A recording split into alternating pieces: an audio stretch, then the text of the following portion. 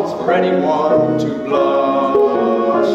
In our land both green and pleasant, every bantam, duck and pheasant, if they had them, would be walking arm in arm. For our life is good and steady till we're plucked and oven ready. It's a poultry tale of folk down on the farm.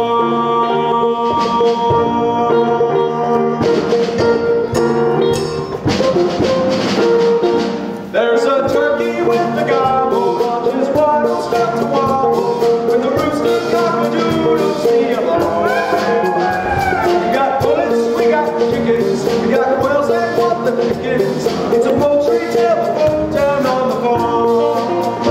What a gorgeous vision this is. It's Ida, she's my missus. So forgive me if I'm playing on the smart.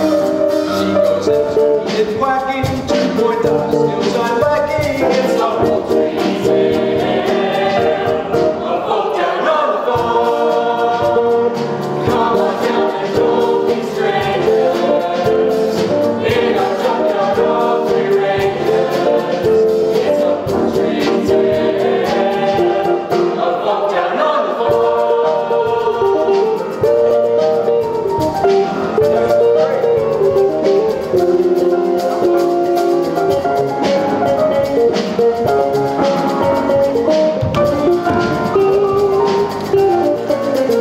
Here where water fowl are waddled, little chicks are mollycoddled. Like to do their grievous harm.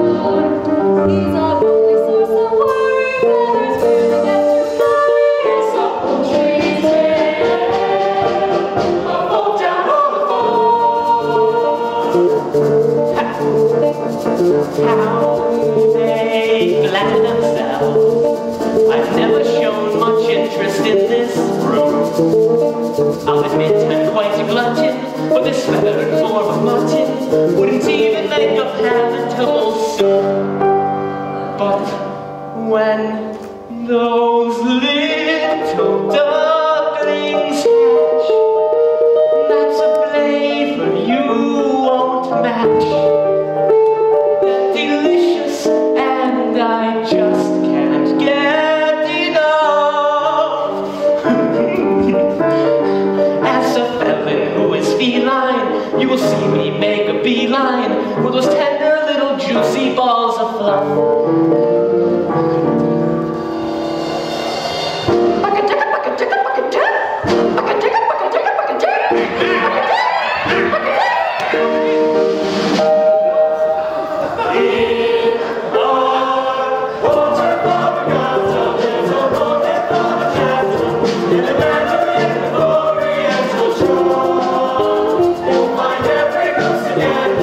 Of course I'm rather grounder. It's a poultry tale of folk down on the farm. We misread some classic poses, and we all have parsons' noses. But that doesn't mean you'll hear a single song. For our reference is rejected, blatant, properly suspected. It's a poultry tale of folk down on the farm. Come on down and don't be strangers in our junkyard of three rangers. It's a poultry tale. It's a poultry tale. It's a poultry tale of folk down on the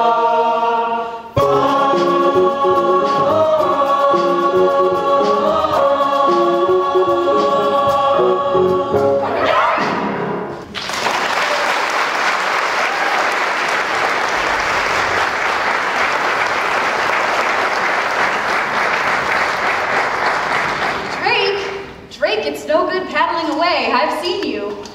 And it doesn't do for a duck to look sheepish. It confuses the other animals. Well, hey there, Ada. You still sitting? I don't know what'll do for some. Well, if you like the sound of it so much, why don't you take a turn on the nest? I would, dear. Really, I would. But you look so comfortable up there, it'd be a shame to move you. And what about that extension you promised to build? It's going to be very cramped when the little ones arrive, especially with that big egg in the clutch. Goodness knows what size that chick is going to be. You know, I reckon that might be a turkey egg. Oh, Drake. I had the same problem with my ex. Here we go. We had a whole pack of trouble with them. They won't get in the water. They're scared of it. She had me running up and down the bank shouting, "Butterball, butterball!" And they still wouldn't get in. Drake, how would a turkey's egg end up in my nest? Must be your side of the family. Well, I guess we'll just have to wait and see what side it takes after, won't we, dear? Yes, dear.